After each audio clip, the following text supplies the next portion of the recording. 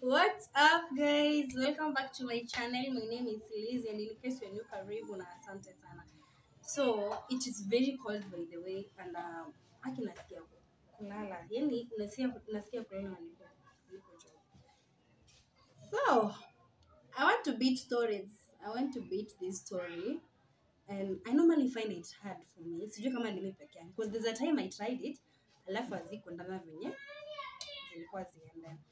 It was way back in 2018 when my mama were coming for a wedding. And I'll tell us to why I'm starting with way back. My mom were coming for a wedding.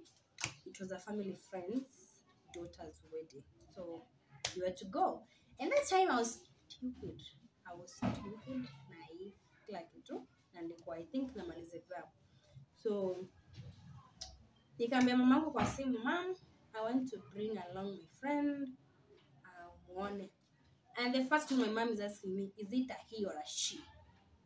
Nikamwambia, "Ni rafiki yangu tutamwona." Na huyo rafiki ka happen, tukashonesha vitenge, tukamashi vitenge. Thank God you vitenge hakwenda nayo. But nayo. So we did vitenge and we were like ready for this day kabisa. Ushaipigwa na butwa on the day of going to the wedding. Nilipewa disappointment, and I think it was just God, because honestly speaking, I have never introduced any person to my parents, never, ever, and they don't know anything up to date. They don't know. So it was that day we were supposed to go meet my mom, and everything was like well planned. My mom is this mtumbole, hananga maneno mengi. So it was a marafiki zangu, how does it go? Nishapata tips, ignore the noise, was my room is just almost next to the barabara, not to the barabara, but tutakuwa na kelele ndio kasikia. So I'm like all prepared. On the wedding day nikakuwa disappointed. We went for that wedding. Sasa nishapiga nguo pasi, kitenge yangu, shati yake zilikuwa kwangu. Nimeayo na kila kitu. So we went for that wedding. So I was forced to take my friend. I went with her. My mom's like, na mtu nisema kwa pizima asini hao marafiki zangu. Like that's how I tell the story. Sini hao marafiki zangu kwa meet. You've never met my campus friends. So ni hawa. History kadai hivyo. So up to now. I see you, girl. What?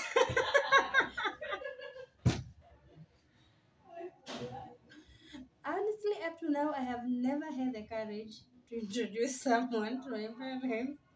I feel like introduce a life on talking. So please tell me in the comment section, how does it happen? Because I feel like I'm heading there. Yeah, I'm heading there. Right now, someone calls you if it's a relative and anapigia simu anakuuliza, "Sasa, when are you bringing to us?" Unamwambia hakuna. Sasa mimi na joke. Na of which hakuna.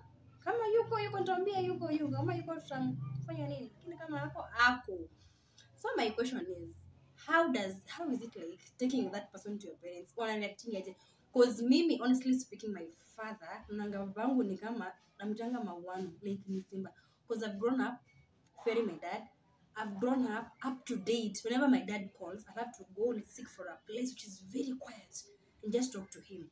Nanga ni kama atasikia sauti afasema, "Huyo ni nani?" Yani naogopa hadi size. I fear. And I feel like, okay, maybe it's kind of trauma or something. I feel like nikiintroduce msee, nitakuintroduce alafu unitoke. So when nilishaona experience, but I thank God I had a backup plan, and I told my mom, huyu ni si hawa marafiki zangu nilikuwa nataka kuintroduce kwa mom. See, these are the friends. I'm not expecting nani. That's how story I know my mom watches this unajua kumbe nilidanganywa hiyo wakati. It is what it is. So please just share with me in the comment section. How was it like taking this person to your parents? Ilikuwaje? Last year someone I happened to have met someone's mom, and trust me, I went into hiding, and then I got mad. Despite even getting mad, I had like nilimkelelesha nikamwambia, "Don't you ever do these things, Juni." Because niliona ni kama, why introducing me to your parents? Why letting your parents see me and realize that the thing got me banging. So tell me in the comment section, will introduce mtu wako aje kwa wazazi wako? Nataka hizo tips. Tulienda aje? Uta break down aje? Niambie tu venye kunaendanga.